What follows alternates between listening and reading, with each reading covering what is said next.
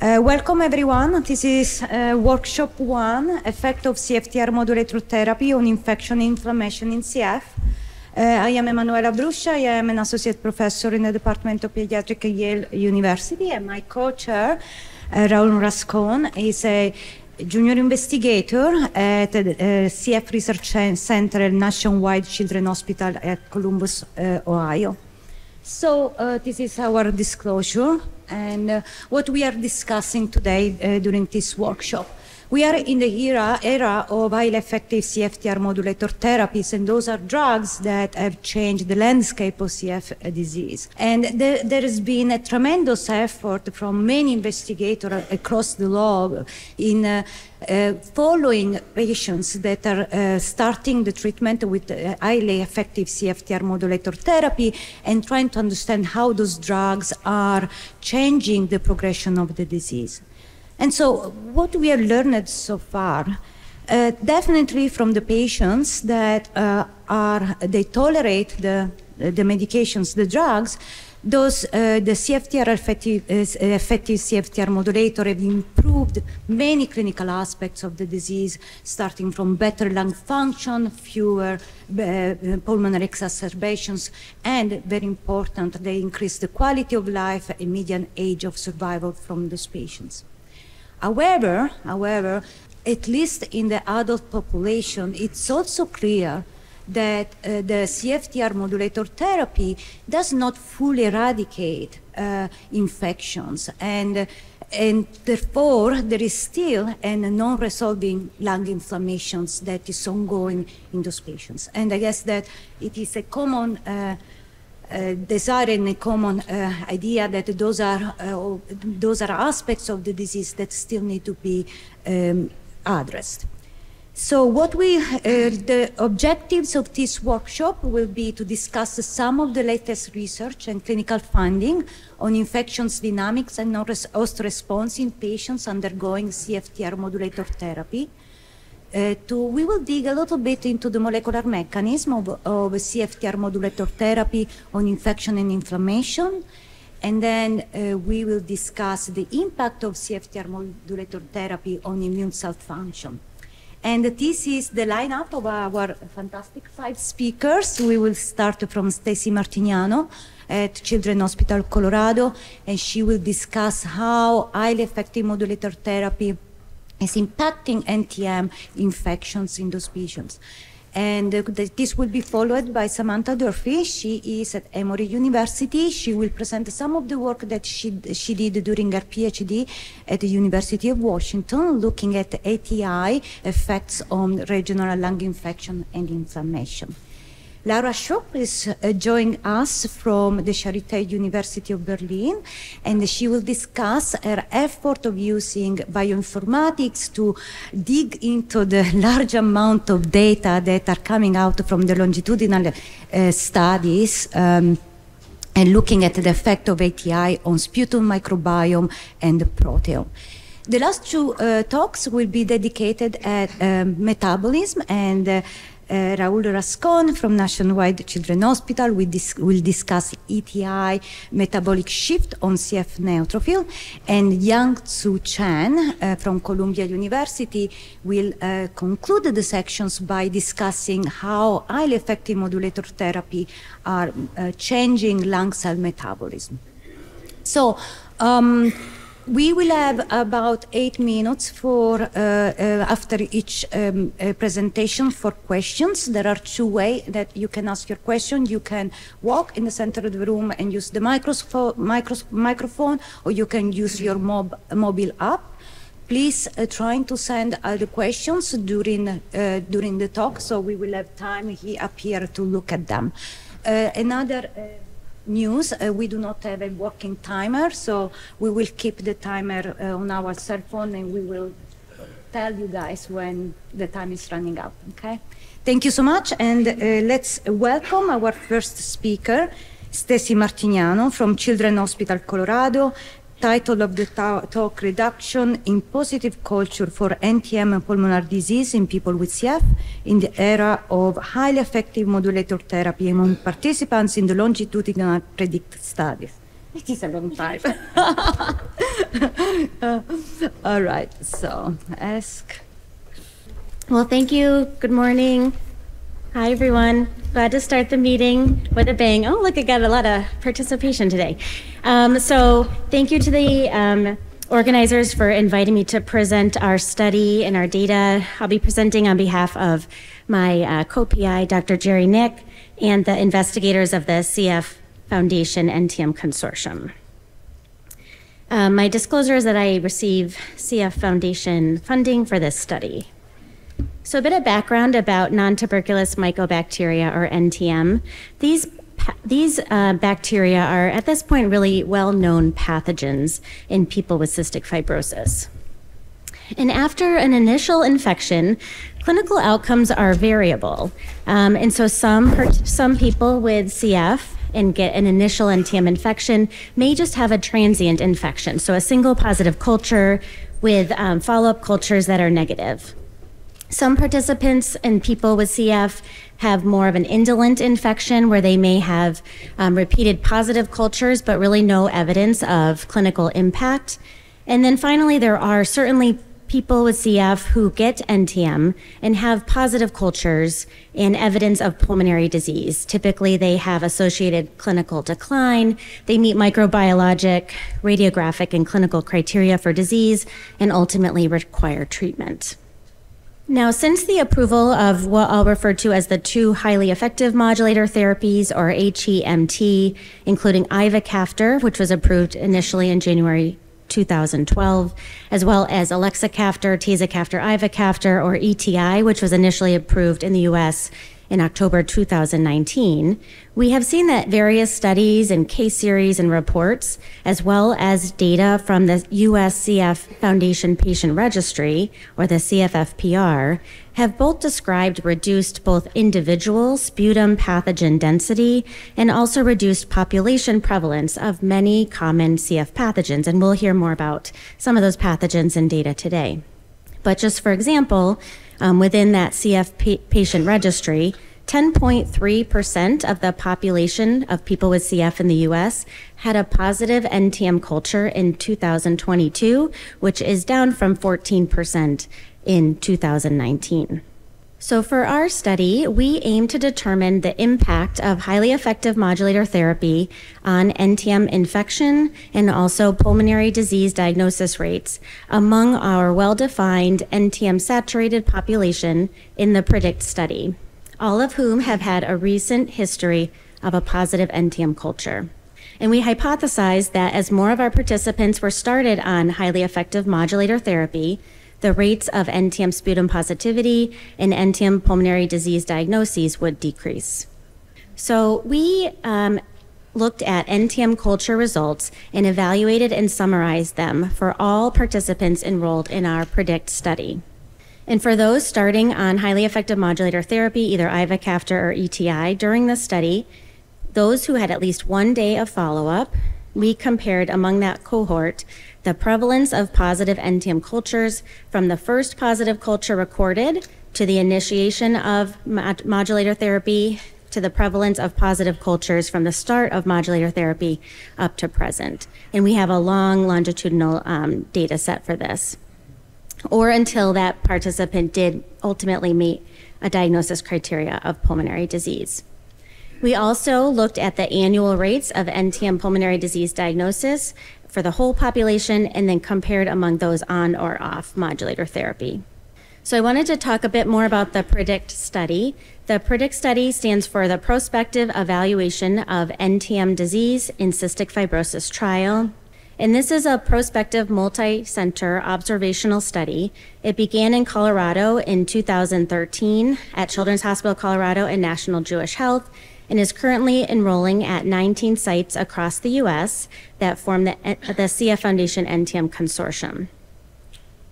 And what PREDICT does is it provides a standardized approach to evaluating people with positive NTM cultures to make that NTM pulmonary disease diagnosis. And we do this within the clinical care setting and provide guided microbiologic, radiographic, and clinical assessments for the team to follow for their participant and really make sure they're optimizing CF care. And we include people with CF only. They have to be 6 years and older and at least have produced sputum or could participate in sputum induction.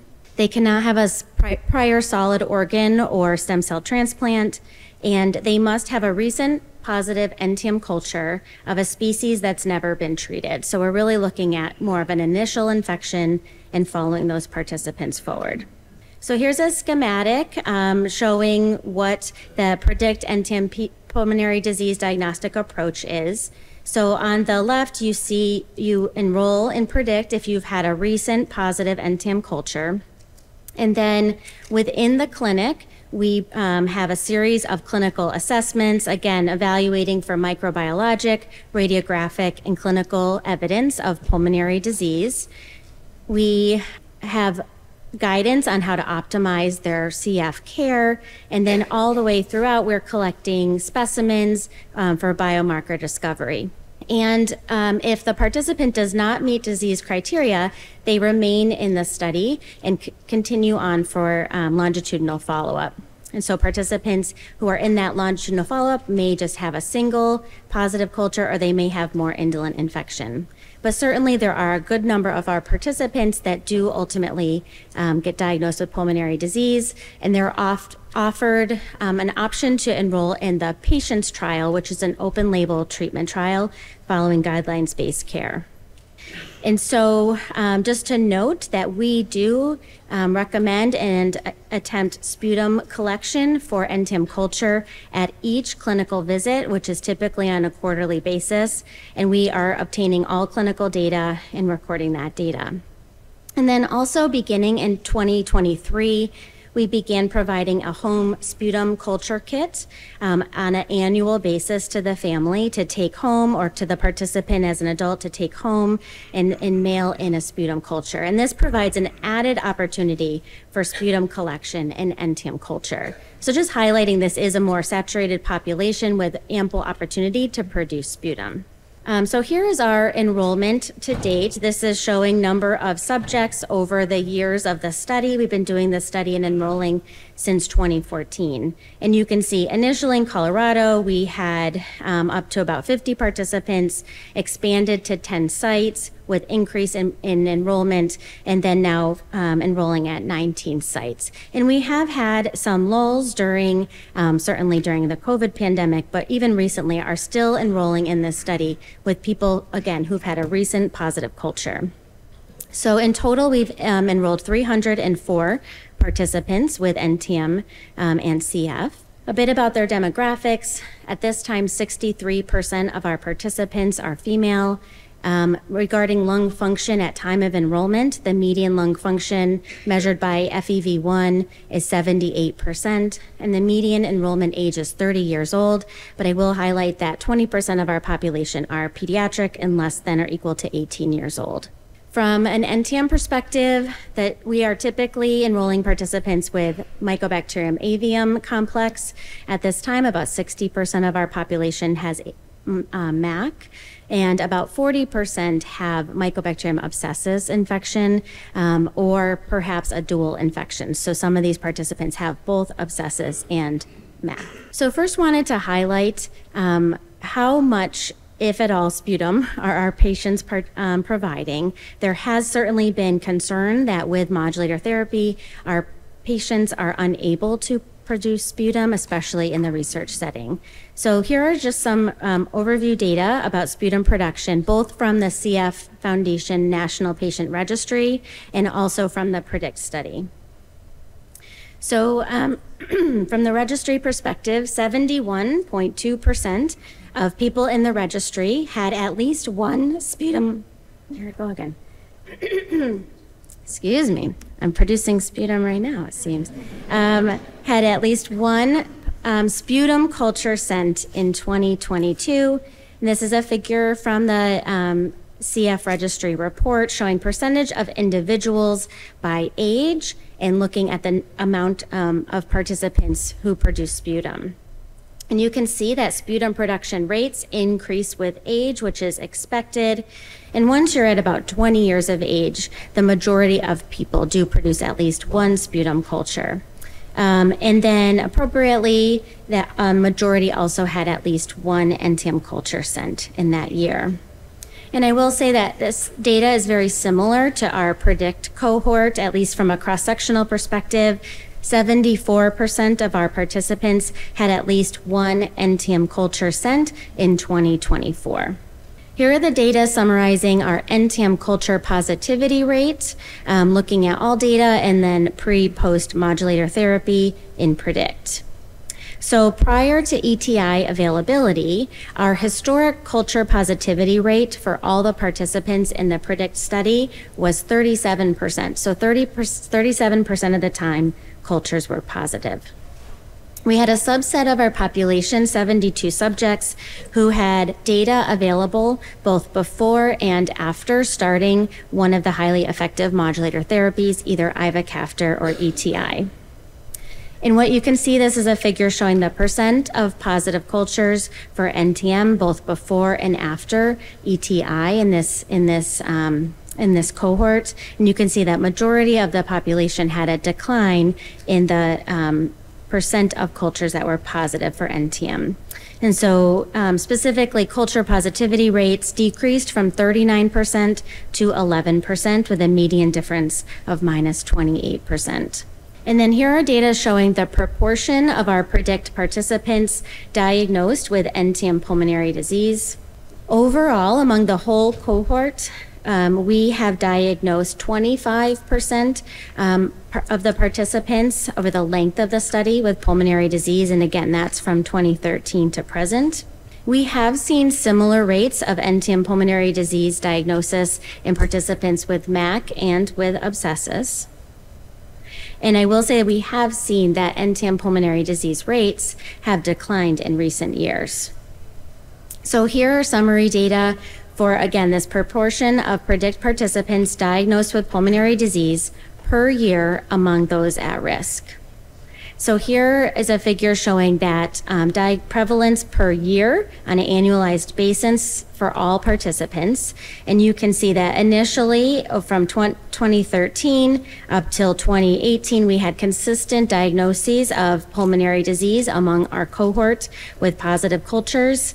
And then starting, in 2018, 2019, we did see a decline in the annual rate of pulmonary disease diagnosis. And on average, for all participants, we have a rate of about 9% per year.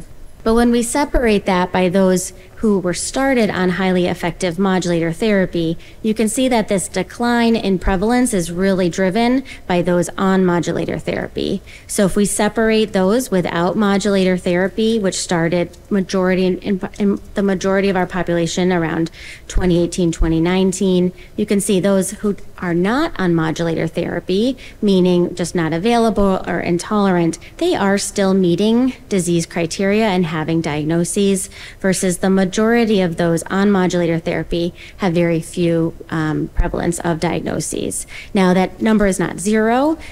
We are still making diagnoses of pulmonary disease in those on modulator therapy, but certainly the rate is much lower at about 2.5% per year. So here's just a summary of some of the data I just showed, looking at NTM data among our PREDICT participants. So for those not on modulator therapy, looking at historic data, our NTM culture positivity rates are about 39%. And now with people on highly effective modulator therapy, those culture positivity rates are now 11%. If we look at the average annual prevalence of NTM pulmonary disease diagnoses, we're at 11.3% for those not on modulator therapy, and that has gone to 2.5% for those on modulator therapy. And then if you really kind of combine all of our data at this longitudinal cohort, the total prevalence of pulmonary disease among the participants never or not started on modulator therapy, which was 113 participants, was 55%. And if we look at those who did start modulator therapy, now 191 participants, our overall percent of those with diagnoses are 8%, or close to 8%. So in conclusion, in the era of highly effective modulator therapy, people with CF are still producing sputum and being infected with NTM. And we do feel that NTM continues to be a pathogen, but sputum positivity and NTM pulmonary disease diagnosis rates have decreased among the people on highly effective modulator therapy. We suspect that NTM is harder to detect due to reduced sputum frequency and volumes, and also reduced bacterial burden. And we also think that the NTM pulmonary disease clinical syndrome is more subtle when on modulator therapy. And just want to highlight that continued partnerships between basic translational scientists and existing clinical studies, such as ours and others, as well as the NTM National Resource Centers, are critical for the development of novel and more sensitive diagnostic and outcome markers for this population. So with that, I'd like to acknowledge and thank our full Predict Inpatient study team, especially our Colorado team with Jerry Nick, my co-PI, and our excellent research coordinators, Allie Keck and Valerie Lovell, and then our full team, and especially those at the TDN Clinical Coordinating Center, our advisory committee, and those investigators, coordinators, and patients at the CF NTM Consortium. And with that, I'll take questions.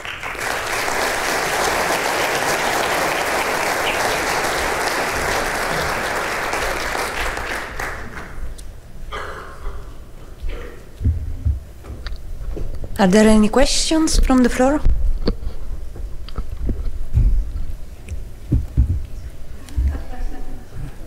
Okay, so we have a couple of questions on the app. We had a couple of questions here in the app. The first one is from Alexander Stafford. Do you plan to eventually enroll patients that have received the latest modulative therapies for early childhood to see infection rates, or lack of since they've been on therapy since early age? Do we plan to evaluate that? Is that the question? Yes, certainly. And I did not highlight this data, but we actually have from an overall population perspective, even though only 20% of our population are pediatric, we are actually seeing higher pulmonary disease diagnosis rates in that population. And so we certainly, it's a little bit earlier for them to know what the impact of modulator therapy will be, but we'll definitely be looking at that. Hi, Stacy, excellent talk. Can you break down if you saw differences between different species of mycobacteria post-hemp that was before?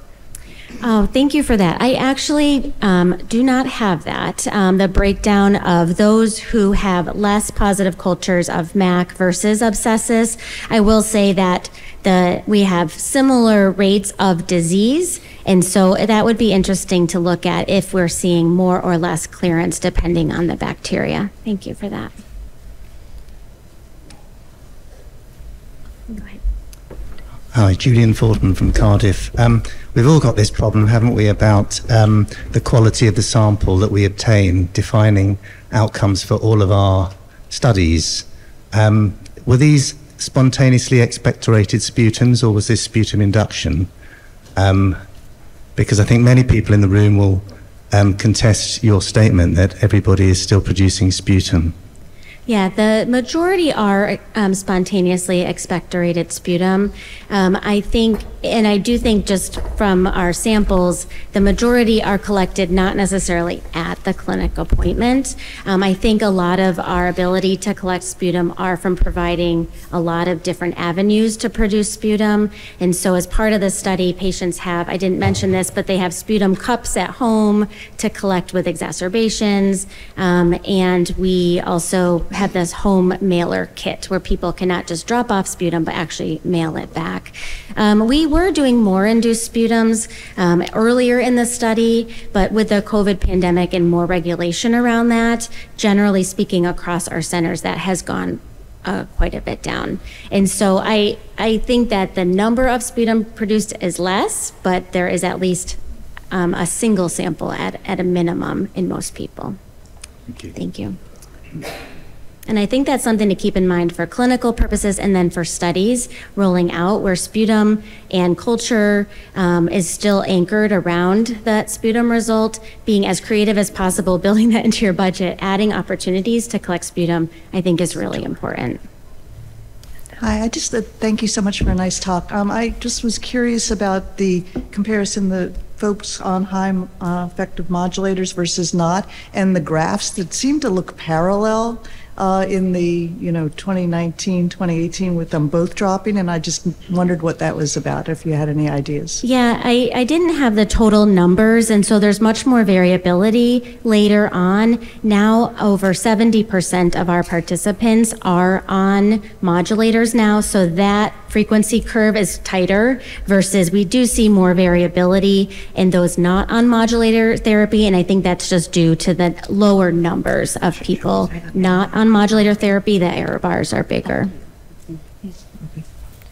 So we have another question here from Rachel Rayner. It says, for the 11% who still tested positive for NTM post-ETI, do you know how well those patients responded to ETI?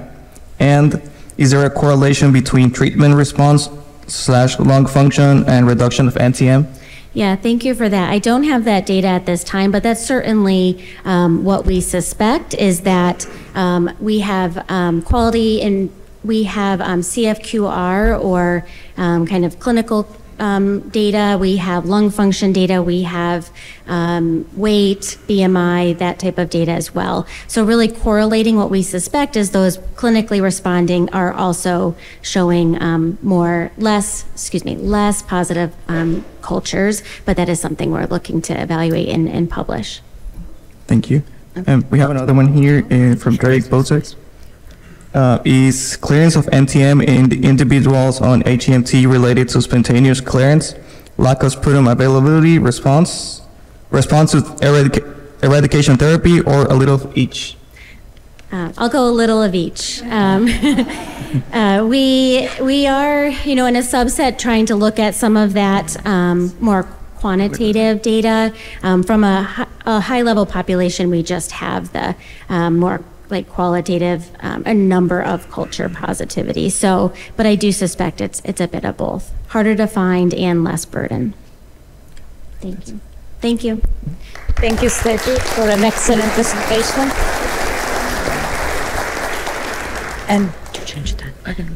And let's welcome our second speaker, Samantha Durfee from Emory University. The title of her talk is Multi-Lobe Bronchoscopy Reveals ATI Effects on Regional Lung Infection and Inflammation.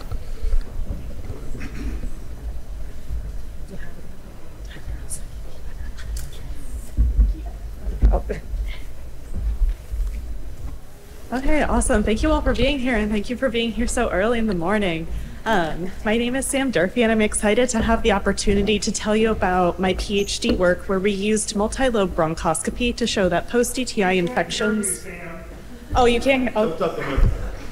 Thank you. That would have been very bad. Thank you. So I'm very excited to tell all of you today about the PhD work I did where we used multi-lobe bronchoscopy to show that post-ETI infections affect all lung regions within subjects and drive persistent inflammation. Yeah. Okay. So we were really interested in why infections and inflammation persist after ETI, and one lung characteristic that we thought could contribute was intra-lung heterogeneity. So for example, I'm showing a lung here of a person with CF where you have an area of high damage and an area of low damage. And we thought that these highly damaged regions could be the sites of persistent infection because of impaired mucus clearance, dampened immune responses, or higher bacterial density. Most importantly, sites of lung damage can get infected in non-CF lung diseases, and removing those damaged regions can cure infection. And so this connection between lung damage and infection in non-CF lung diseases led us to hypothesize that after ETI, highly diseased regions would remain infected, the less diseased regions would clear, and inflammation would be localized to the infected regions. In order to test this hypothesis, we used bronchoscopy to study lung responses to ETI in mildly and severely diseased areas. We identified the 2 highest and 3 lowest damaged lung segments with CT scans, and then sampled these 5 regions via bronchoscopy before and a year and a half after subjects started ETI. We used new disposable bronchoscopes to sample each region, And in all, we were able to study 9 adults who came into the study with chronic Pseudomonas lung infections. Now, we reasoned that there were multiple characteristics that could contribute to infection persistence. And so we measured several different characteristics of lung disease. The first of which is structural lung damage, as this is the most often discussed in this context. However, we also measured inflammation, as both of these could limit ETI-mediated host defense improvements. We then also measured Pseudomonas density, bacterial nutrient content, and mucus concentration, as these characteristics could counter ETI-mediated bacterial clearance. Now, my hypothesis rests on the premise that lung regions within subjects are different, and so I want to start by giving you a flavor of how heterogeneous those regions are within a subject. Here, let's see here, there we go. Here along the y-axis, I'm showing you Pseudomonas density, and then along the x, I'm showing each of the individual subjects.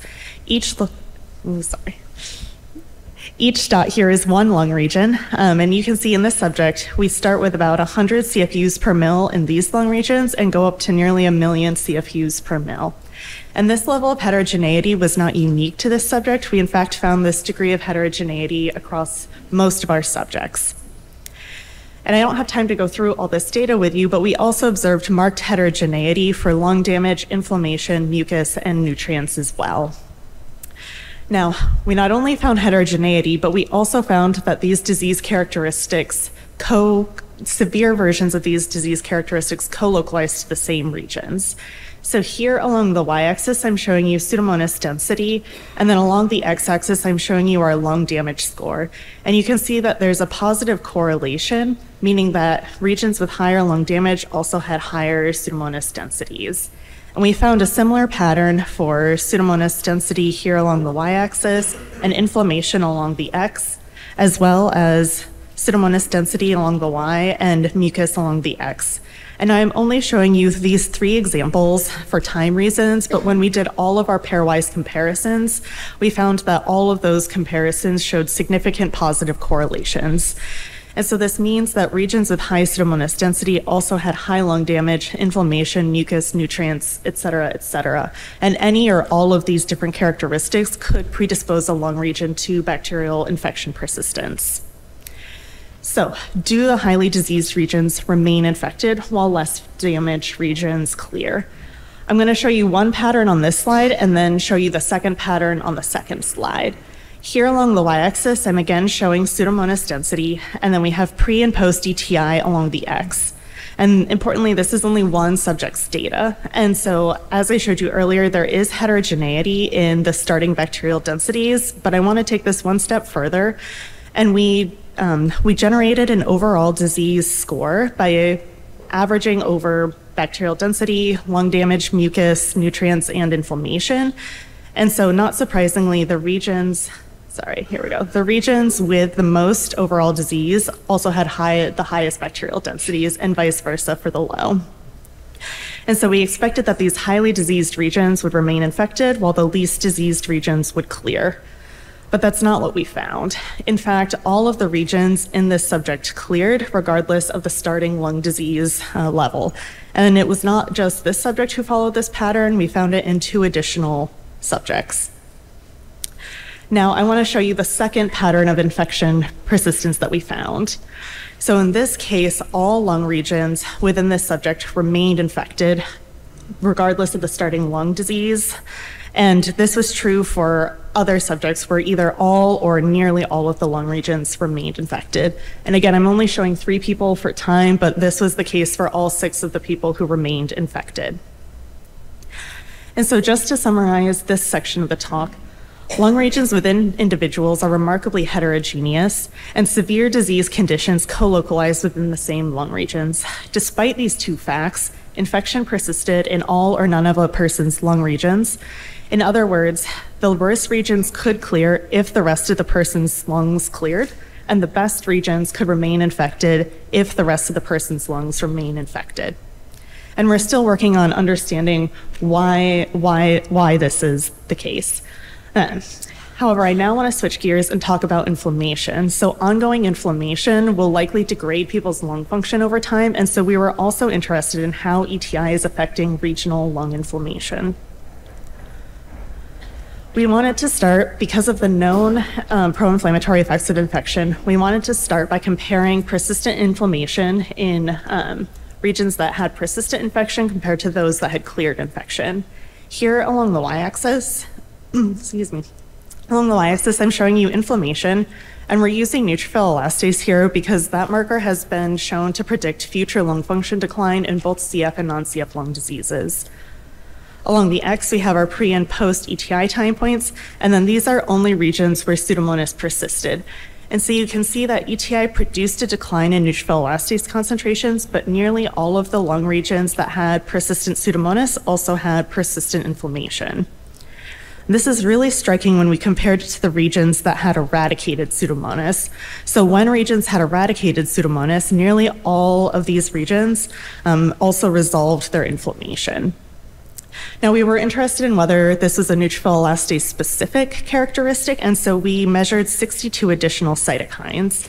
And I'm showing all 62 cytokines along with neutrophil elastase along the x-axis here. Along the y-axis, we have the mean concentration, and then the blue squares represent the mean across regions where Pseudomonas has persisted, and the pink dot, sorry, y'all. Okay, I don't have a pointer anymore. So the pink dot represents the mean across regions where Pseudomonas has eradicated, and I'm going to mark any significant differences with a white star. And so if you were to count all of these white stars, you'd find that 33 of our 63 measured cytokines were significantly higher in regions that had persistent Pseudomonas. And I want to highlight that these cytokines represent those canonically produced by B cells, T cells, monocytes, epithelial cells, and so this association is not neutrophil specific. Additionally, I want to highlight some of the scale here. So for example, this is IL-1 beta, and IL-1 beta, IL-8. And IL-8 was 10-fold higher in regions that remained infected compared to regions that had eradicated Pseudomonas. And this 10-fold difference was also seen for IL-1 beta and TNF-alpha. And so this suggested to us that the presence of Pseudomonas was associated with ongoing inflammation, but we also wanted to examine the quantitative relationship between infection and inflammation. So here, there we go. Here along the y-axis, we have inflammation, and then along the x, we have Pseudomonas density. And this is the pre-ETI data because I want to show you the comparison with the post-ETI data. And so what we found after ETI was that our R-squared value markedly increased, which means that the variation away from the line of best fit is markedly reduced, which suggests that Pseudomonas density is a better explainer of neutrophil elastase concentration after ETI. Again, we wanted to know whether this is a neutrophil elastase specific pattern, and so we compared R-squared values between our other 62 cytokines and Pseudomonas density. Here I'm showing you each cytokine along the top, and then this is a heat map representation of the R-squared values between these cytokines and Pseudomonas density. And then the pre-ETI values are in the top bar, and the post-ETI values are in the bottom bar. And so we found that the R-squared values increased for 36 of these cytokines, which suggested that, again, Pseudomonas density can better explain various inflammatory markers after ETI. Now I want to take a second and explain a little bit more what I mean by that. So there are multiple postulated inputs into inflammation in CF. So of course we have our toxins from and induced by the pathogens, but other postulated mechanisms include the pro-inflammatory effects of CFTR mutation itself, as well as mucus plugging and hypoxia. And so what we think is that the increased goodness of fit between Pseudomonas and those other cytokines suggests that our other pro-inflammatory inputs are diminished after ETI. Now, this is a really important question, but also really difficult to address. And so for my last slide, I want to show you a little bit of data that could shed some light on this. Now, in our study, we did not have a good measure for the pro-inflammatory effects of CFTR, but as I talked about in the first section of the talk, we do have markers of mucus. And so for this final slide, I want to ask the question, do mucus and hypoxia contribute to inflammation after ETI? And before I show you that data, I need to give you a little bit of background. And so this is a horribly simplified mechanism here, where we have Mucus and mucus plugging lead to epithelial hypoxia. And when epithelia are hypoxic, they produce IL-1 beta in response. And so I'm going to be switching and using IL-1 beta as my primary measure of inflammation along the y-axis here. And then along our x-axis, we have mucus concentrations. And importantly, these dots are only the regions where Pseudomonas has been eradicated. And so there's no confounding influence of Pseudomonas in these lung regions. And so what you can see is that there is a range in mucus concentration, and it's associated with a mild increase in IL-1 beta, suggesting that mucus and mucus plugging are still contributing to mild amounts of inflammation after ETI. But what we found was really striking was that when we looked at the regions where Pseudomonas was present, you can see that the overall concentration of IL-1 beta is much higher, and the slope is much steeper, which suggests to us that the presence of Pseudomonas can amplify or compound the pro-inflammatory effects of mucus. And so today I want to leave you with two key takeaways. First, despite intralung heterogeneity, infection generally persisted in all or none of a subject's lung regions. And this suggests that lung function will likely degrade globally across the lung, as opposed to having that ongoing damage localized to a specific region. Additionally, Pseudomonas is strongly associated with inflammation after ETI. For example, Pseudomonas-free regions had undetectable neutrophil elastase, and other cytokines were significantly lower. Additionally, the goodness of fit between Pseudomonas and many other cytokines increased post-ETI, which suggests a reduction in other pro-inflammatory inputs. And all of this suggests to us that we need to have continued development of anti-infection strategies despite the current health benefits of modulators. And with that, I'd really like to thank a ton of people here. This is a huge undertaking. And so first of all, thank you to Pradeep Singh, my primary mentor for my PhD. It was really awesome to get to work with you, and I appreciate your confidence in letting me lead such a big study. Additionally, I need to thank the UW clinical and Iowa clinical teams who are responsible for getting all of these BAL samples for us, as well as the many different research teams that contributed to the primary data I showed here. And then I just want to highlight again, I'm currently down at Emory in Ben Kopp's lab, and this is my updated information, because I learned recently I'm very hard to contact right now, so. Sorry, I'm at poster number 2, if you have any further questions after the Q&A. So thank you all very much.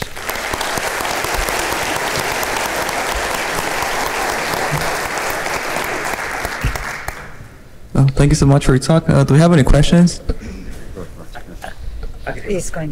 Great talk. Have you looked at what happens to anti-Pseudomonas antibodies in the segments that seem to have reduced inflammation, and also C3A and C5A, because complement's probably involved in the cascade as well? That's a great question. We've not looked at any of those kinds of proteins, but it'd be really interesting to look at.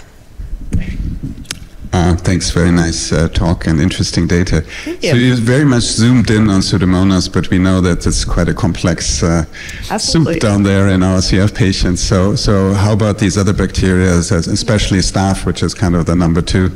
Yeah, no, thank you so much. So 6 of our subjects were co-infected with Staph aureus. So we are also able to look at the regional persistence of Staph aureus. And in that case, we found 3 of our subjects cleared it from all their regions. And in the other 3 subjects, most of the regions remained infected. And so it followed a very similar pattern to Pseudomonas. And then we didn't have any other pathogens in this study. The second question, if I may. Yeah. So there's quite you showed the heterogeneity, but there's also quite a bit of heterogeneity in lung disease and CF, with some patients having very regional diseases and others not. Did you pre-select your patients in the sense that they actually had significant regional disease? Yeah. So all of these subjects are young adults, ages 25 to 40, and then we made sure that they had some reduction in lung function, and so we picked patients who had about 60% to 80% FEV, so we would get some lung disease, but it was still safe to do bronchoscopy. But did they also have areas where there was clearly no bronchiectasis or no damage? Because, I mean, if you look at this population, which already has significant disease, it might be still quite diffuse throughout the lung. We didn't pre-select on that, but we looked at lung damage heterogeneity within subjects, and nearly all of the subjects had areas that were close to the top of the Brody score and also close to the bottom of the Brody score. So it's a very good question. Thank you. Hi, really lovely talk. Thank you.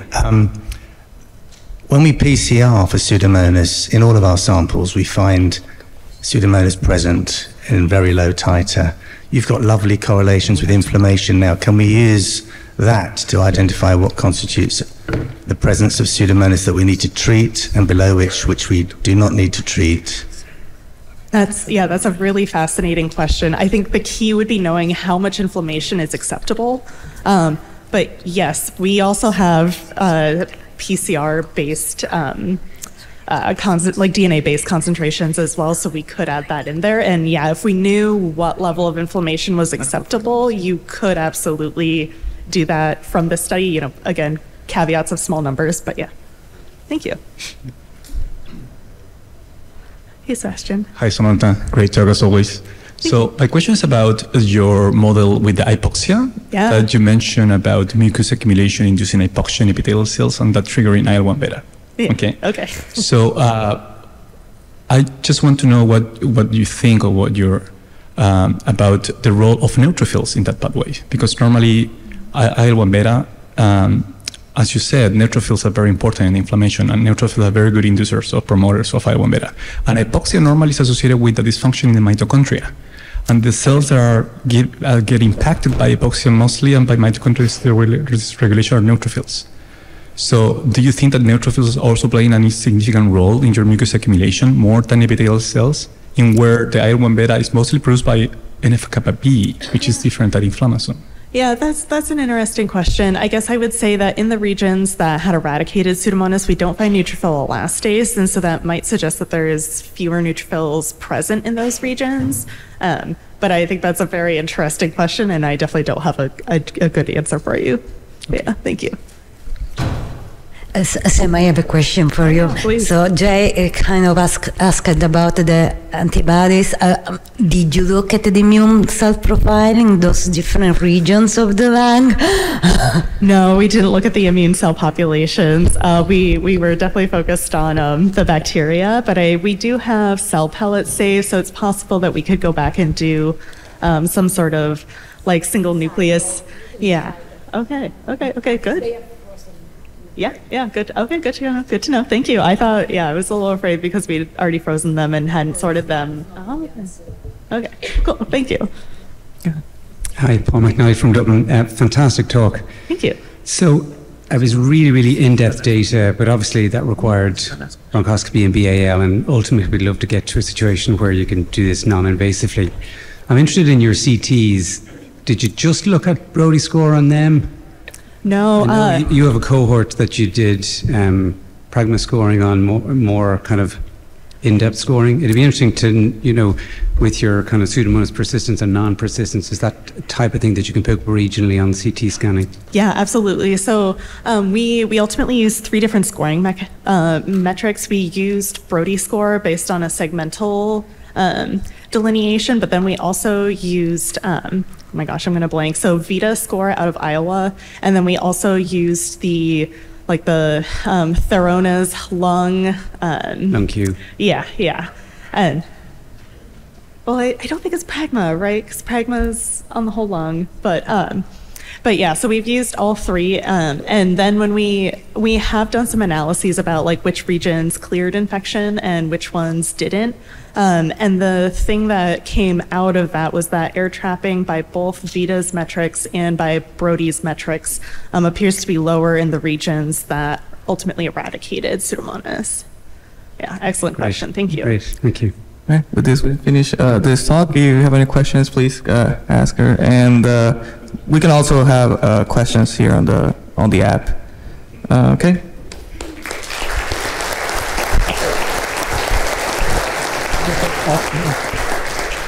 So let's welcome our next speaker, Laura Schopp from Charité University of Berlin, and the title of her talk, Integrative Computational Analysis of Longitudinal Effect of ETI on Sputum Microbiome and Proteome in Patients with Cystic Fibrosis.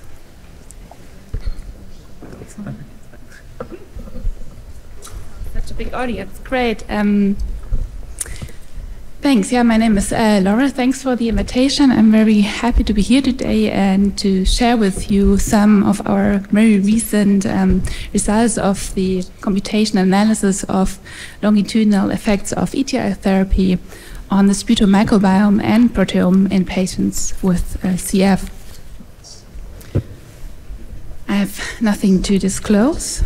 So the data I'm going to talk about today and on which we have based this computation analysis was generated as part of a German nationwide multi-center study called Modulate-CF, which is a very comprehensive observational study in a post-approval setting, and we have analyzed the multiple different outcome measures as depicted here on the bottom of the slide. And in the study I'm focusing here.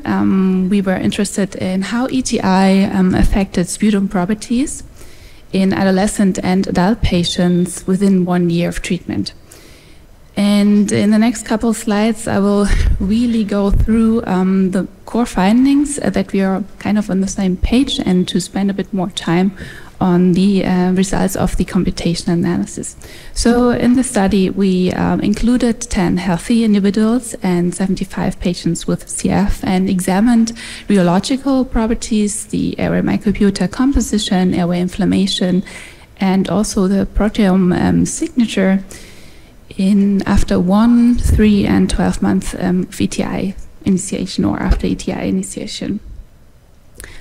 And looking at viscoelastic properties, we saw that after 1 month of ETI therapy, we saw no changes in elasticity or viscosity in sputum. But after 3 months of therapy, we see a significant decrease in elasticity and viscosity, which was sustained after 12 months of therapy. For the mesh pore size, we saw or behaved correspondingly. So we see here a gradual increase in size with ETI therapy. And to have a bit better visualization of how these pores look like, I also brought some electron microscopy images. On the bottom here is CF, which is really dense and really small pores when we compare it to healthy sputum. ETI also affected the composition of the airway microbiota. And here we could observe a general shift towards the healthy condition, here exemplified by alpha diversity, which also nicely increased with time of treatment.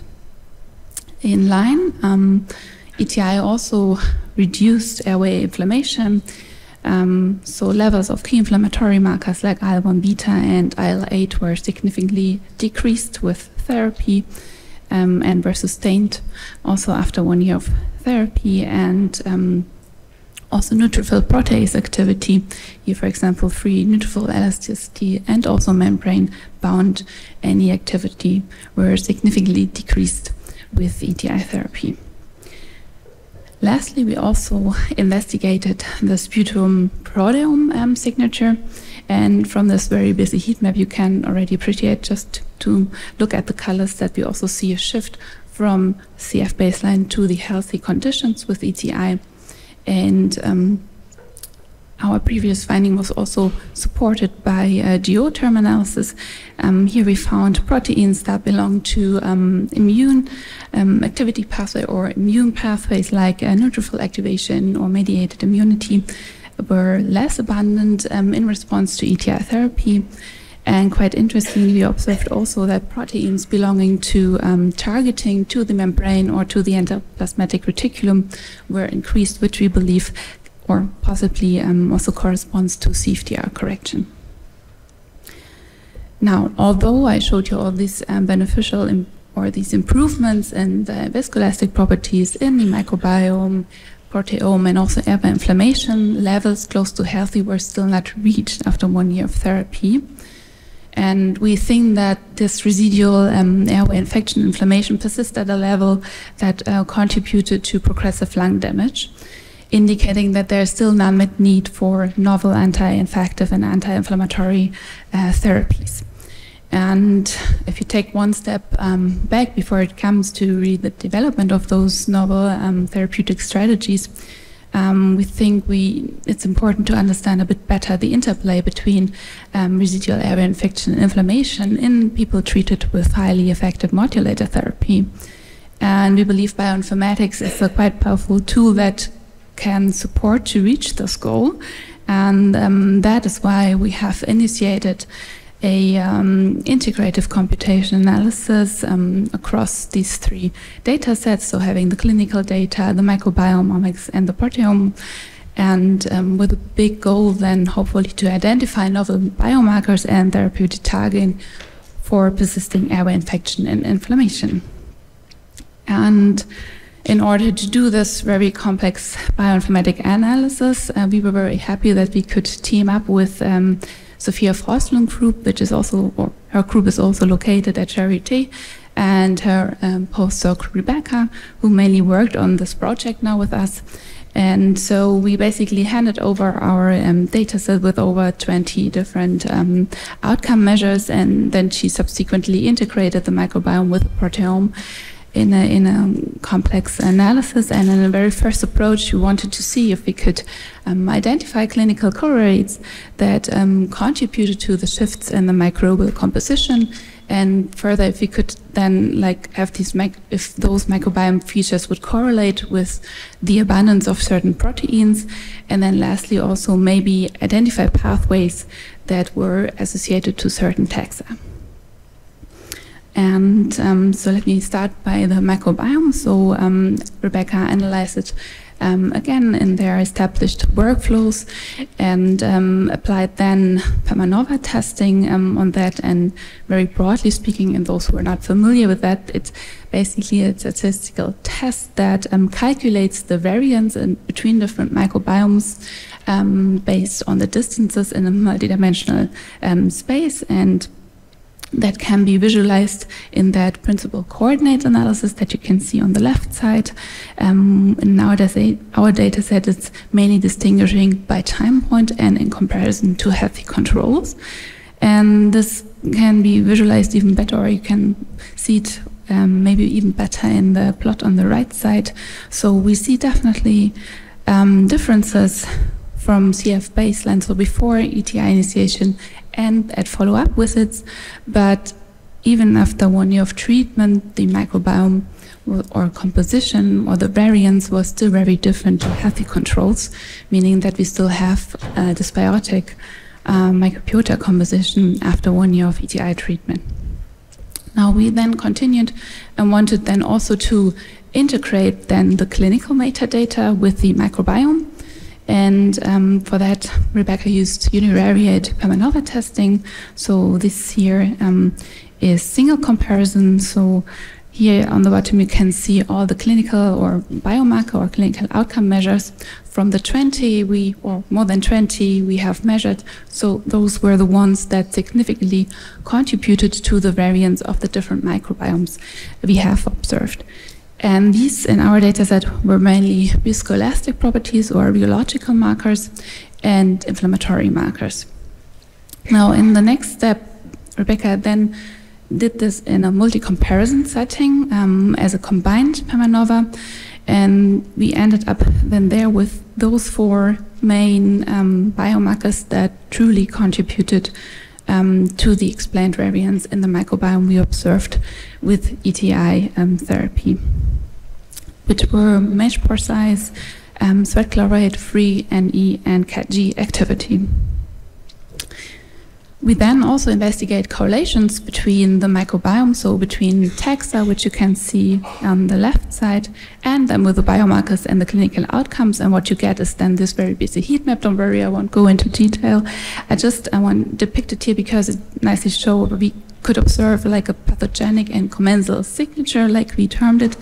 And for example, pathogenic bacteria negatively correlated with mesh pore size and lung function, and positively with inflammation and viscoelastic properties, and the commensals had roughly the opposite correlations.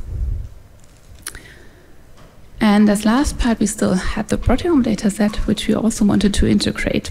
And before that, we could do that, we needed to do first a dimension reduction analysis, and by doing that, we were able to roughly identify 150 proteins that contributed to these two principal components that you can see also in this coordinate analysis, quite very similar I showed you for the microbiome data, distinguishing mainly the different proteome signatures by time point and in comparison to healthier controls. So here again, we can see clearly shifts between CF baseline and with follow-up visits. But even after 1 year of ETI therapy, it was still very different to the healthy control. And we then also this correlation analysis, also done I just also showed it here because also here when we combined the bacteria, the genus with the proteome data, we can also observe these commensal and pathogenic signature. And as last slide I want to show you, we focused here a bit more on the bacteria-protein association and especially on the pathogenic bacteria and tried to match them with geobiological processes. And we used this alluvia protein to show these connections. So on the left side you have the bacteria, the genus, and how they connected to the protein, and then finally the biological process those proteins belong to. And in summary, we noticed that, again, this pathogenic bacteria primarily associated with inflammatory processes and host immune response. So I come already to the end of my talk. So so far I could hopefully show you that we could identify with these integrative computation analysis, we could identify factors that are associated with shifts in microbiota composition, and in our data set these were mainly viscoelastic properties and inflammatory markers.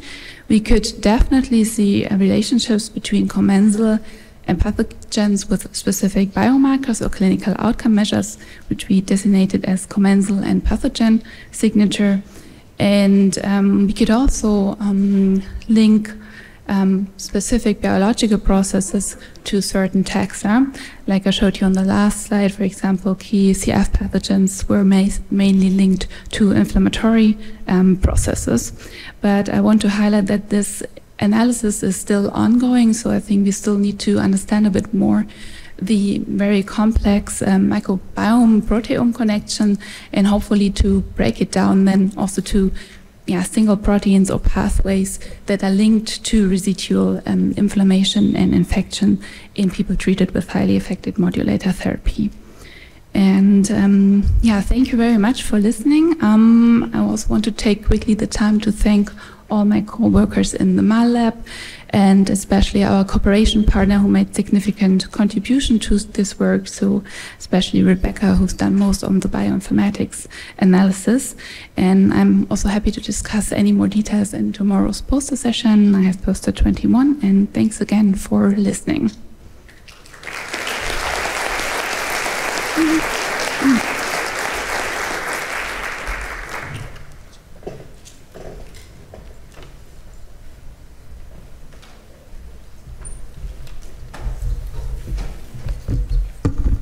Thanks so much for your talk. Do we have any questions?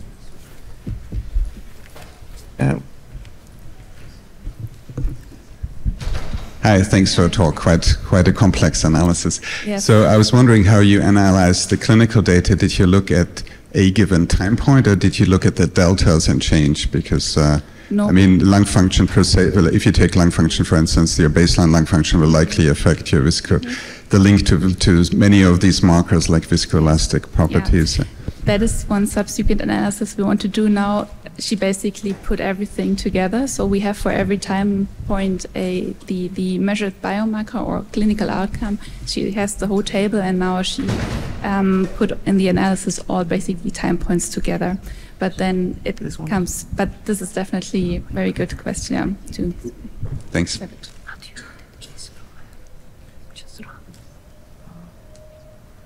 We have a couple questions from on the app. Okay. It says, could you clarify which part of the lung is the microbiome collected from? And is this analyzed from sputum samples? If so, are most bacteria associated with the upper airway nasal area? Yes, so these are also all from sputum samples. So it's probably upper airways. We cannot really clearly, identify, but it's all expectorated sputum samples, post-analysis. Another one is, do you plan to eventually enroll patients that have received the latest? No, I'm sorry. The app is mixing up the questions. Don't worry. Okay, so for how many of the included patients did you retrieve sputum? This is like a 3-part question. Maybe we can go back to the detail. The most we see after 3 months, and it was reduced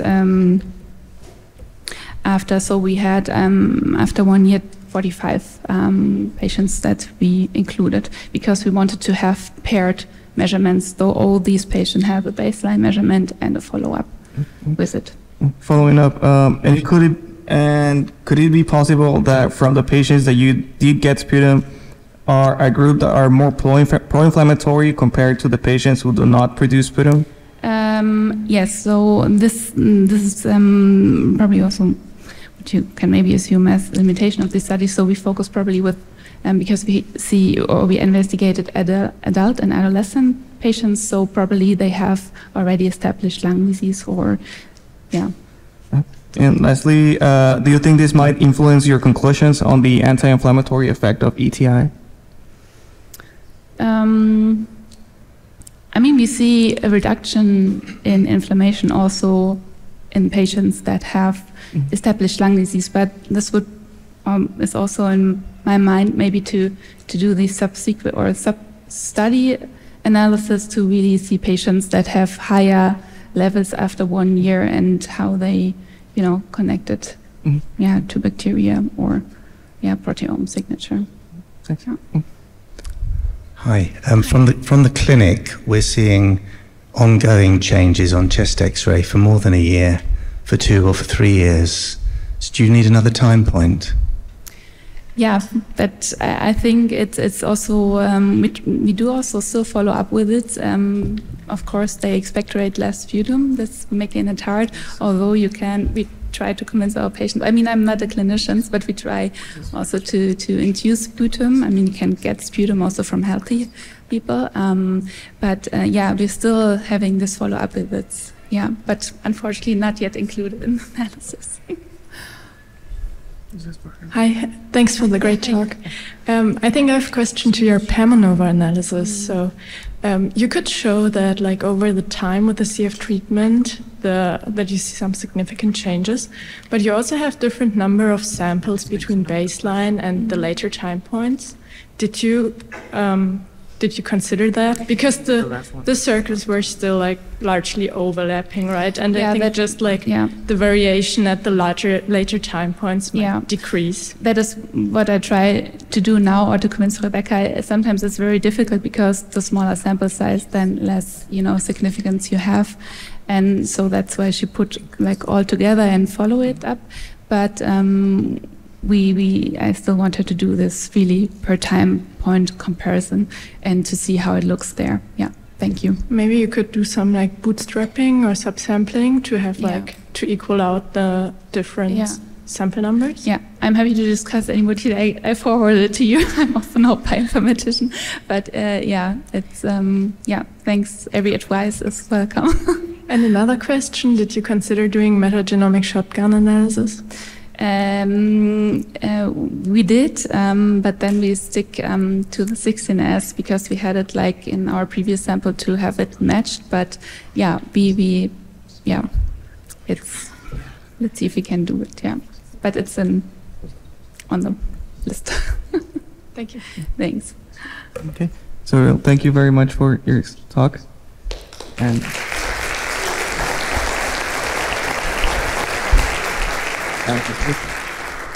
just a little bit of housekeeping on the app is mixing up the questions. Can you, if you're gonna type of questions, please forward and the name of the speaker so you can don't get confused with the questions here. Thanks. Okay, so our next speaker is Rahul. He's discussing the effect of ETI treatment on metabolic shift on cystic fibrosis neutrophil.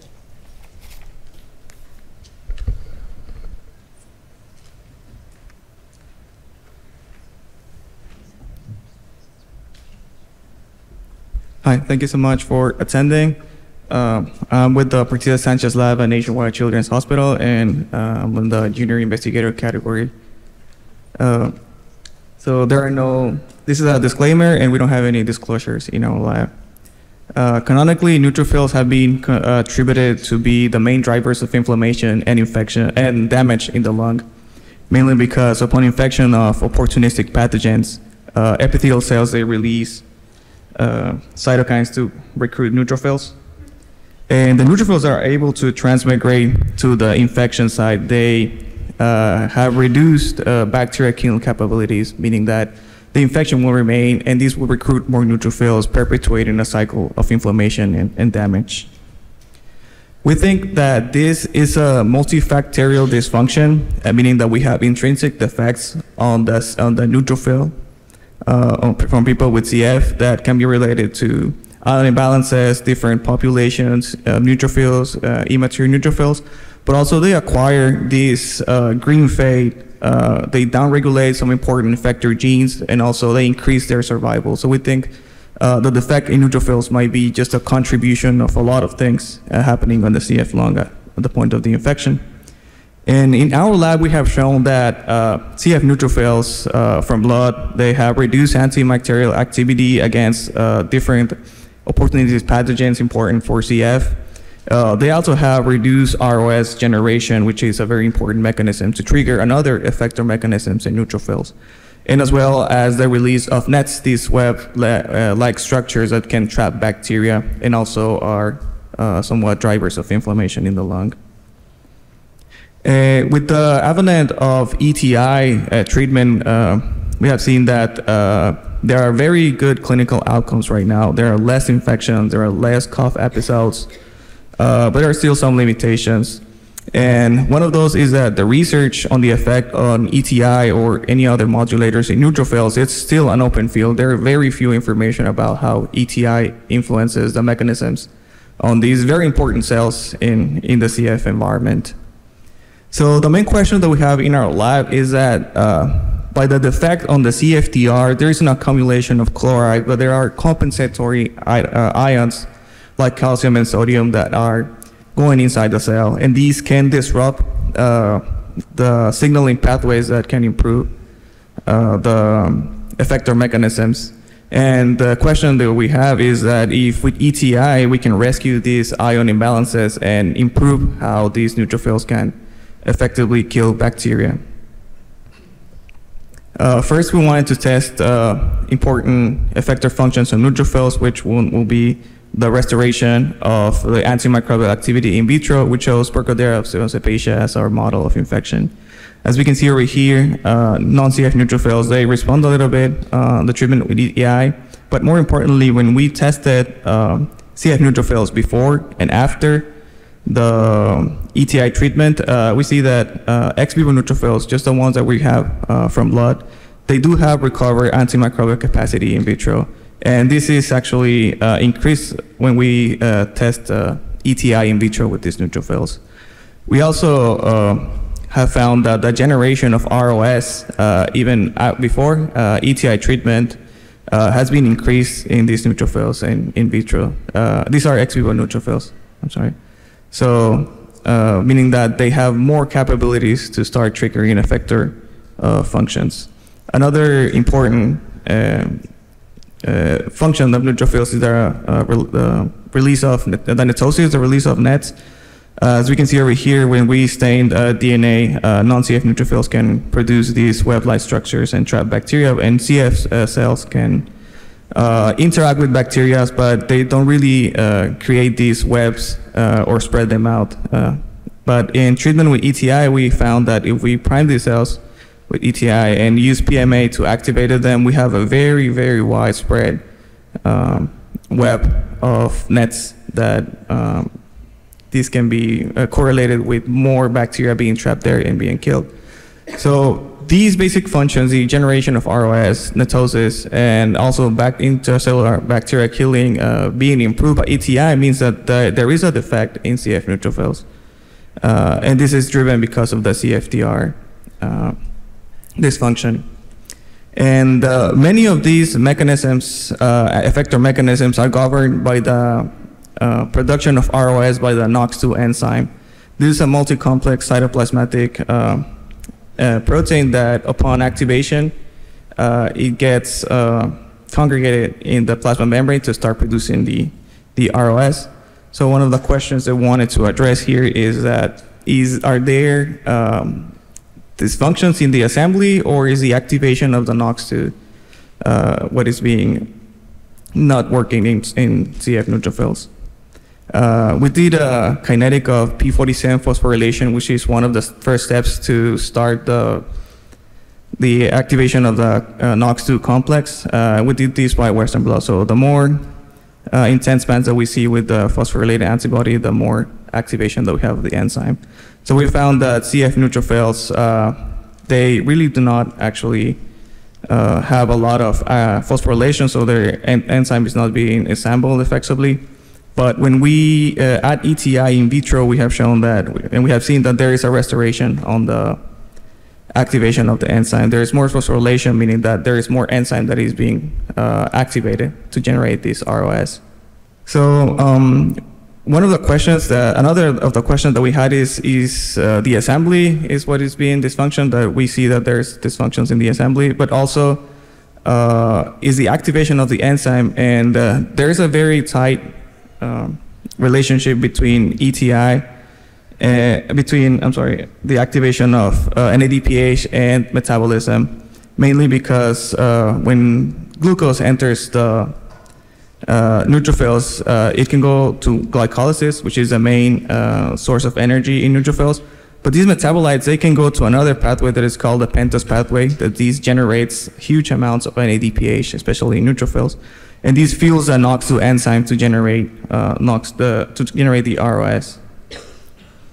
So we wanted to test different steps on these metabolic pathways on neutrophils. First, we wanted to see if there are differences between the uptake of glucose. So we use a fluorescent glucose analog to test if CF neutrophils have downregulated glucose uptake. We found that in a very early stages, kinetic stages, very early stages, CF and non-CF cells do not have really differences between in glucose uptake when we stimulated them with Burkholderia cenocepacia. However, we did see some trends of CF neutrophils having lower glucose uptake, even when we're stimulated after 1 hour with this glucose analog. So having less glucose, the neutrophils having less glucose, is this affecting downstream glycolysis or another metabolic pathways? So we use a seahorse technology to correlate the generation of lactic acid, the last step of glycolysis, to test if we have a higher or lower glycolytic rate. So before each patients with ETI, we found that upon stimulation with PMA, we have very similar glycolytic rates, but after a patient has been on their ETI for at least 2 years in this case, glycolytic rates have shifted from not being very active to a very active glycolytic rate. And this can be correlated with the activation of the NOX2 enzyme and the generation of NADPH, because neutrophils can recycle these metabolites from glycolysis and cycle them through the pentose pathways away, so they can have a lot of NADPH being produced. And as a proof of concept, we wanted to inhibit the key enzyme, which is a glucose 6-phosphate dehydrogenase, to see if we can have or evidentiate that effect of CF neutrophils on the activation of the pentose pathway.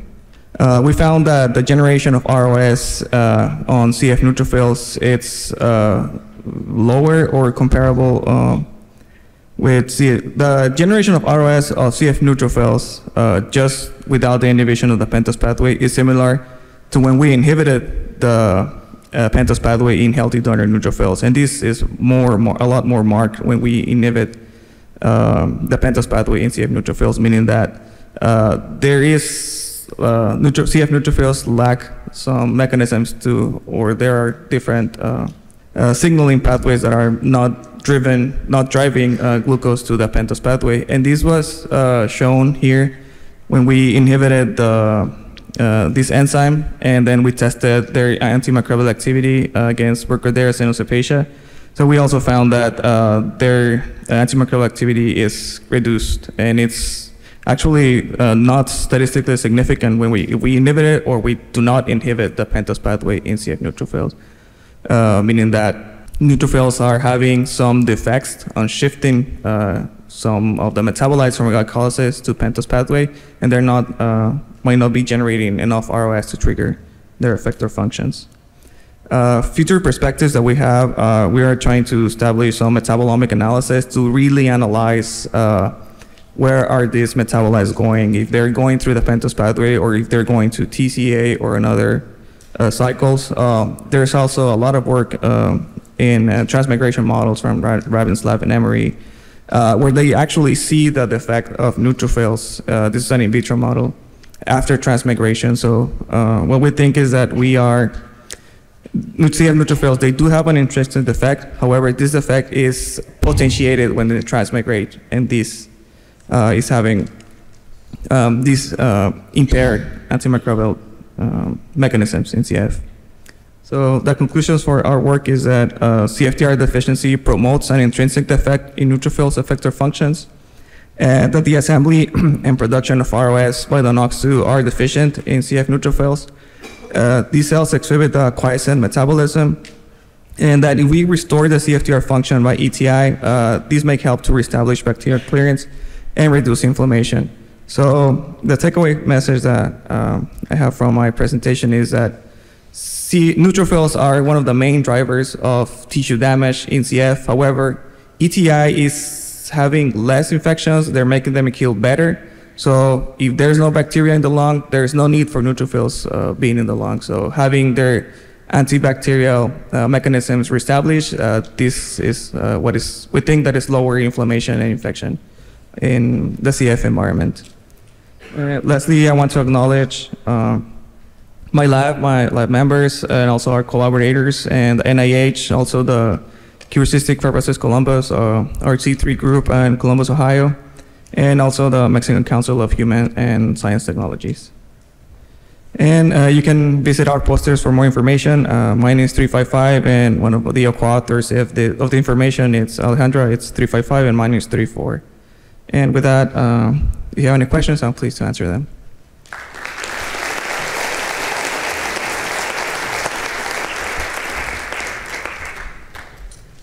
Hi. Hi. A very interesting talk, and I have a purely mechanistic question. So in your model system, you also use non-CF, right? Yes. And treated it with ETI? Yes. And you also showed a slight upregulation of the activity, and I can't help but wonder if it's IVA capture that does the trick here, since CFTR is already corrected, and this potentiates the chloride transport. So. Yes, in some results that we have from our lab, we've seen that IVA capture, it's the most active in neutrophils. There is very few information about CFTR biogenesis in neutrophils per se, so we think that there is CFTR trapped in the ER, and the tezacaptor and alexacaptor might be pushing it up, but it's already pre-made. We don't think that there is de novo CFTR synthesis. So CFTR is actually, ivacaftor, we think it's actually is the main driving force of this. And also, we want to have more information, and this is a future perspective as well. Maybe there is a CFTR-related chlorination in phagolysosomes, but that's another whole other story. So ivacaftor might be actually working on these phagolysosomes. Yeah, question one, Louisiana State, interesting talk. So the CGD has the NOX2 deficiency, and which apparently has a much more severe disease. So have you compared your deficient, or, apparently CF is only have like an infection, in the lung, but not in the circulation. And how could you compromise deliberate more, about your defect? Unfortunately, we haven't tested anything on CGD. We know that there are some knockout mice that we can use as a model of work, but we haven't tested in our lab something about that. But there are really marked differences between CGD and CF. Thanks. Thank you very much for your interesting talk. I'm two questions. The first one is related to the fact that if you block the glucose 6-phosphate dehydrogenase, you reduce, of course, the amount of NADPH produced by the oxidative phase of the PPP. And you observe as an effect the increase in ROS, correct? Reduction. It was a reduction. There was a reduction. So my question was, what about the glutathione role in this? Because NADPH is one of the main substrate used for the recovery of the reduced form of, oxidated form of the glutathione. Yes, great question, and I think you're nailing on the things that we're trying to do in the future. We don't really have information about glutathione, but it will be very interesting to see if there are antioxidant effect of ETI in neutrophils is the cells that we have, but also in macrophages and in other cells, because these cells are inflammatory per se. So it will be very interesting to see how these antioxidant mechanisms are working in these cells. Yeah. And the second one is related to the fact that you measure the glycolytic activity in the formation of lactate. Lactate is formed during the anaerobic glycolysis, and this means that these cells do mainly anaerobic glycolysis, and what is the impact of the TCA cycle in this process? Second question first. We measured the activation of TCA cycle in neutrophils. Actually, it's in my poster, so didn't have much time to put it here.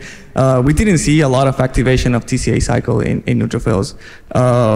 Just by biology, neutrophils don't really have a lot of mitochondria, so TCA cycle was very, very reduced. Also because TCA cycles, since start from the complex one of the mitochondria, is strongly involved in the production of ROS, a reactive species of oxidant. Mitochondria are impaired. Yes, I mean, it will also be impaired. So great talk. Thank you. Whenever I think about neutrophil net formation, I also think about rates of spontaneous apoptosis, because it's really a balance between those. So just as a simple fundamental question, what is the impact of ETI or CFTR restoration on spontaneous apoptosis rates within neutrophils? Because that is also significantly dysregulated at baseline, depending on which model you look at. And is it just that mixture? Is it just sort of endogenous lifespan? There's just sort of a lead time bias within your cell culture model with ETI restoration. Oh, thank you. Yes. With neutrophils, since they're very prone, they get primed and they die. Right. Comparing the different sites, like for apoptosis or necroptosis or in other forms of death, has been a little bit difficult for our lab and other labs that we have read some information. So I don't really have a clear answer really on that question. But I think on neutrophils, it's really interesting to see where is the point that of no return on netosis or going to apoptosis or pyroptosis, perhaps, if there's a lot of IL-1 beta. But how neutrophils die, I think that's another whole project. Thank you. All right. Hey, very nice talk. Dan Argytes from Dartmouth. You already partially answered my question, but so I study macrophages primarily, and we've seen in vitro that the elexacaftor in particular inhibits oxidative phosphorylation in macrophages. I know you said that neutrophils don't have a lot of oxidative phosphorylation sort of at baseline, but I'm just wondering if there's some kind of connection between those two effects, and whether, I know that you showed the data of kind of the post-EDI patients, but have you also looked at sort of if you give them ETI in vitro, what that does to the metabolism in the neutrophils?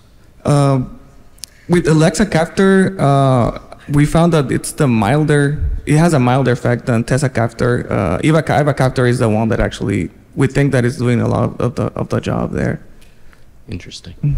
It's the complete opposite of what I saw, but it's a different cell type, so fascinating. This is an in vitro study, so we can tweak a little bit and have better ways of reading the experiments that we have, but we're open to anything. Thank you. Raul, there are a couple of questions from the app. One is just like technical questions. How did you measure ROS when examining the effect of ETI on the production of neutrophils? How did you measure ROS?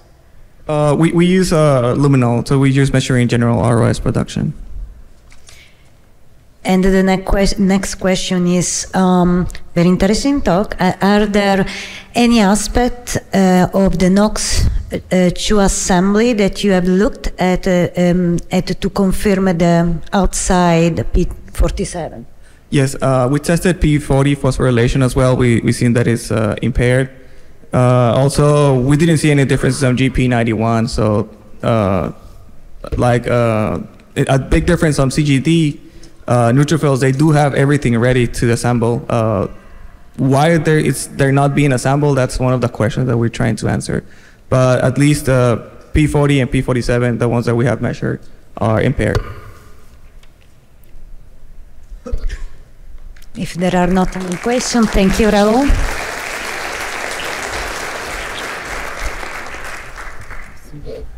Yeah. Okay, our next speaker, I don't see without glasses, sorry.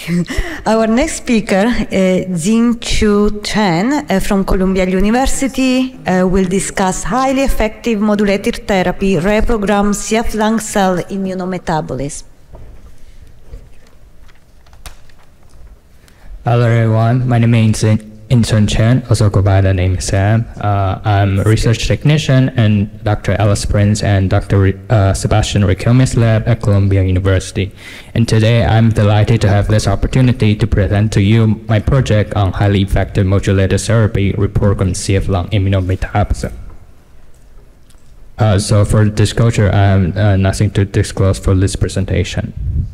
So just a quick introduction, everyone knows about CF. Cystic fibrosis is caused by the disruption of CFTR, which is a chloride exporter. And we know if your CFTR is disrupted, then you'll have a reverse equilibrium of water, which causes thicker mucus. And that does two things. The one thing is it blocks your airway, so the patient will have more difficulties to breathe. And the second thing is that because mucus contains a lot of nutrients, bacteria can use those nutrients to proliferate in your lung. And primarily in patients with cystic fibrosis, we see mostly Staphylococcus aureus as well as Pseudomonas aeruginosa. And some of the most common cytokines are being detected in CF patients are IL-1, IL-6, IL-8, and TNF. And those important cytokines can induce tissue damage in the lung. There are several types of CFTR mutations from 1 to 6. The most common one is the type 2 mutation. For type 1 mutation is caused by the truncation of CFTR protein, and the type 2 is the misfolding of the protein. And 3 and 4 are related either to the gating and the conductance of the protein, and 5 and 6 are because caused by the insufficient protein numbers expressed on the membrane of the cell surface. For patients, we have highly effective modulator therapy for various CFTR mutations. There are roughly two classes of CFTR therapies: CFTR corrector and CFTR potentiator. So if you look at the bottom, we have the CFTR corrector, including tezacaftor and lexacaftor. They are primarily used for type 2 mutation. They can be also helpful for 5 and 6. As for CFTR potentiator, in the top, we have ivacaftor. They are particularly useful for type 3 and type 4 mutations. So if today this person has a normal CFTR and the person has an invasive pathogen in airway, the infection can stimulate their airway epithelium and release parental cytokines. And those will recruit phagocytes, and those phagocytes will then release their own cytokines to clear infection. And hopefully by the end of that, you achieve resolution. However, if today this person has a CFTR mutation, the recruited phagocytes will not release enough cytokines to clear the infection, so you don't achieve resolution. And continuous presence of pathogen in the airway will stimulate your airway even more and release even more cytokines and recruit even more immune cells. And those can cause tissue damage as well. And we think all these processes are regulated by the metabolism of the cell. And the reason why we say that is we know cells need to generate energy through glycolysis and TCA cycle. But what we are saying here is that when the cells have a normal effective TCA cycle, they can produce energy through mitochondria, and you achieve a good bioenergetics. And that makes your cell really happy because you have a homeostasis and you have maintained tissue integrity. However, if today your TCA cycle is impaired, you don't have a good bioenergetics, and the cells are not happy about that because you have a lot of inflammation, and inflammation causes tissue damage. So what we are hypothesizing is that the immune dysregulation that we see in the CF are actually linked to the TCA cycle alteration. So to study that, we start with the epithelial cells. So for epithelial cell, we use the IB3-1 cell line. So this is a human airway epithelial cell. It has two types of CFTR mutation, including the type of mutation W1282X, nonsense mutation, as well as the very common type 2 mutation, F508 deletion. For the wild type cells, we use the adenovector corrected wild type from the IB3 cell called C38 as our control. So the first thing is that we try to see how different cells can generate energy with various metabolites between the CF cell and the wild type cell. So if you see the graph here, that when we compare the CF cells to the wild type, they have less ability to produce energy through various metabolites, and they are involved in the TCA cycle, including alpha-ketoglutarate, malate, fumarate, succinate, and cis-aconitate. So they have a reduced energy production through the TCA cycle metabolite, and so we have to ask the question, what is happening with the TCA cycle metabolites? So we did an intracellular metabolomic to see how different metabolites are accumulated in the CF cells, CF epithelial cells. So if you see the first one here is the pyruvate, we have the control here, treated with the ETI, with or without infection. Then you see the one on the left, which is in the red, they are the CF epithelial cells. So we can see that particularly during LPS stimulation, we have a higher accumulation of pyruvate in the CF cell in comparison to the wild type. There is no change in citrate, isocitrate, alpha-ketoglutarate, succinate, but we have an accumulation of fumarate in the CF cell as well. No change in malate and no change in oxaloacetate. Then we see the effect of ETI. We see there's no change in pyruvate, citrate, isocitrate, alpha-ketoglutarate, succinate. However, we see reduce in fumarate as well as in malate, and there's no change in oxaloacetate. And so it seems like fumarate could be the key to answer our question, how if the ETI is driving its effect through fumarate metabolism. So we compare again how cells generate energy before and after ETI therapy. So this is CF cells treated with ETI. And you can see that here that fumarate is actually increased this time in comparison to the non-treated group. So this is suggesting that HEMT improves CF epithelial cells to produce energy through TCA cycle. And we want to see what is the effect, the actual effect of the fumarate in terms of like producing cytokines. So if you see here IL-8, the blue one here again are the wild type cells with or without fumarate or with or without Pseudomonas infection. Then we have the one on the red, which is the CF epithelial cells.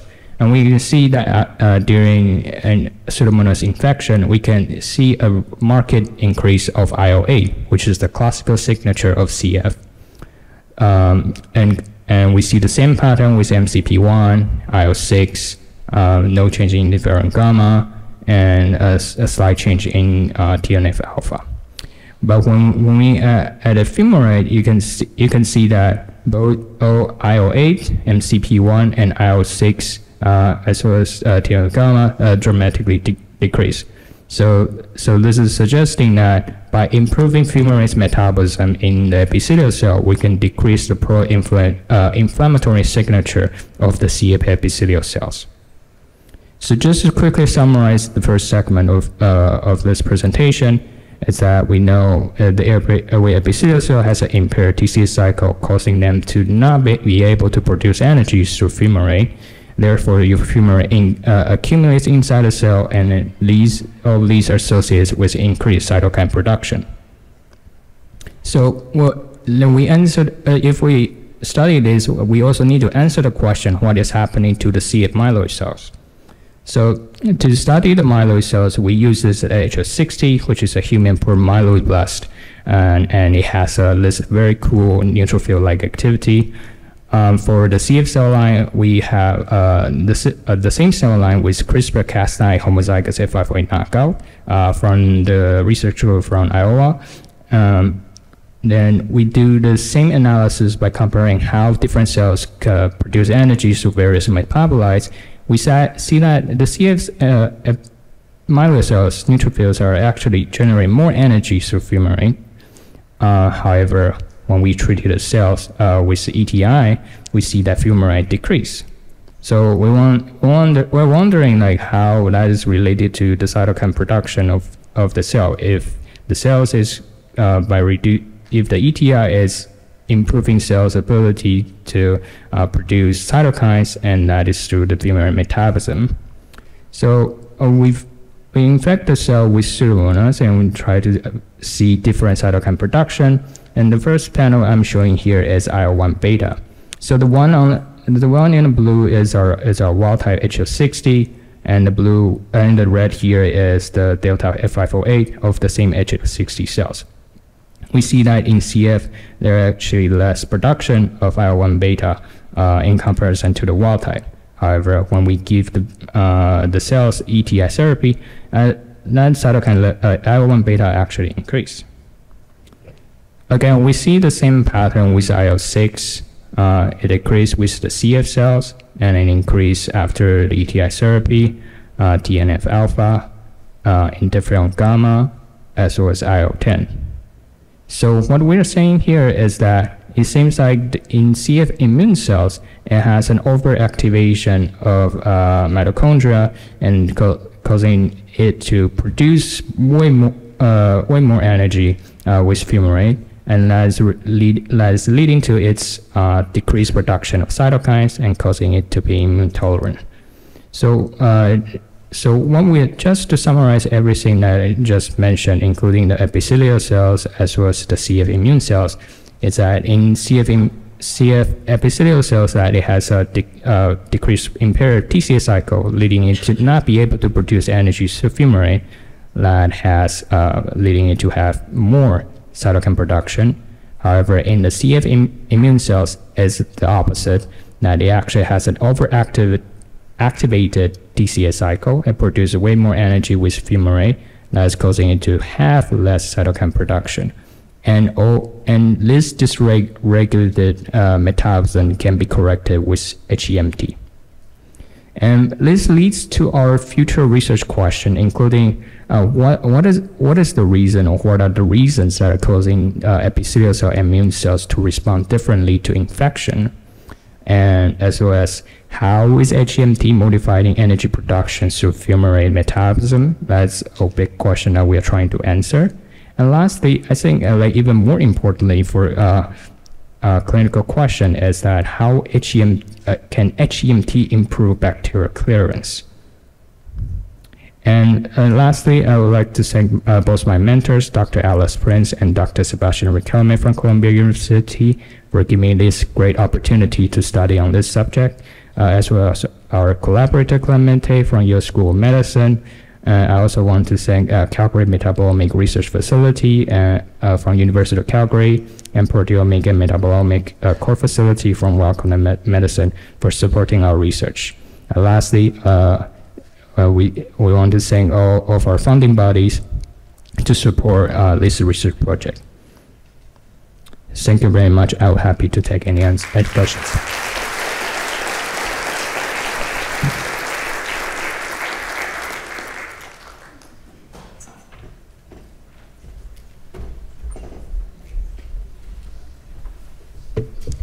Thanks for a lovely talk, Sam. You mentioned this briefly at the end with one of your last questions, but have you thought about looking at how fumarate specifically affects Pseudomonas? I think there's some old literature that shows that it can change its lifestyle from biofilm to planktonic, so I assume that might be one of your future experiments? Yeah, we know that Pseudomonas can consume like fumarate. Therefore, when we are doing the fumarate experiment, we always like exclude fumarate when we're infecting them with Pseudomonas. So they are only present before Pseudomonas infection, and therefore that's a very interesting question, and we will want to study that in the future as well. Thank you. No questions. Great talk. Yeah. Apart from fumarate being a metabolite, it also acts as an antagonist of TET enzymes. Do you see any epigenetics changes in your model that can explain some of these findings? That's a very interesting question. Unfortunately, we haven't looked into that, but that will be definitely something that we'll be looking into. Thank you very much. Thanks. Sam, thank you so much for a very interesting and intriguing talk.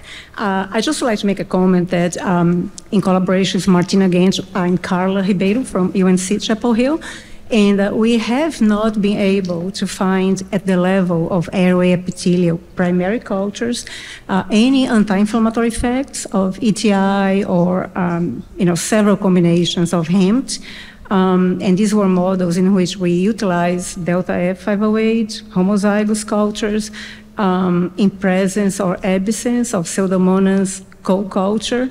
And the bottom line is that with or without infection in presence of mucopurulent material from CF airways, we would trigger inflammation, but ETI, again, in vitro in our model, was not able to promote any decrease in IL-8, IL-6, or other types of inflammatory mediators. So I just try to understand the discrepancy, if you will, between these findings and the findings that we had, acquired previously. But it's very interesting, the effect of fumarate. Thank you. Yeah. Thank you for that information. Thank you very much. Sam, I have a question. We discussed about a little bit the hypoxic environment in the lung. Did you try to look at your metabolites growing the cells in hypoxia conditions? We haven't done that, but that's something very interesting for us to test as well. Very nice talk, Sam. In terms of thinking about the role of the epithelial cells and the neutrophils in the cytokine environment, this is really more of a kind of philosophical question, but you can imagine early there might be fewer neutrophils, but by people with more advanced disease, the airway's just chock full of neutrophils. Which cell type do you think is influencing the cytokine milieu more, or do you think it's a combination? Do you think the epithelial cell cytokines versus the neutrophil cytokines are changing the environment more? Yeah, I think this is a very interesting question. I guess it also depending on the stage of the disease that the patient has. So in the early stage, maybe the epithelial cell will have more effect than the neutrophil, and as it gets to the later stage, the neutrophil will take over the epithelial cells. But and so it really depends on what stage we're talking about. If we're talking about later stage, probably still a mixture of both, but maybe like 80%, 20% from neutrophil to epithelial cells. And do your studies give you the ability to look at crosstalk between the two types of cells? Yeah, so we studied them separately, but we have put them in the same condition, doing the same in vitro experiment for both of them. We did talk about perhaps that in future we can have some kind of ways to study them together, but we haven't done that yet. Thanks. We have a question from the app. It says, very nice talk. The question is, how long was your initial PA01 infections? And have you considered a time course of infection for your last future direction question? Yeah, for the PA infection, they're infected at NOF10 for an hour. For longer time course, it will be possible, but the Pseudomonas infection at that high dosage is very toxic to the cells. So they typically don't survive after like 3 or 4 hours. And I do have another question. We are actually working with the HL60 model, and we found them kind of weird. Have you differentiated them for your experiments? Yeah, we have differentiated them for 5 days until they fully differentiate before we do the experiment. Oh, okay. With a ARA or with DMSO? DMSO. DMSO? Yes. So if there are not any more questions, thank you so much, Sam.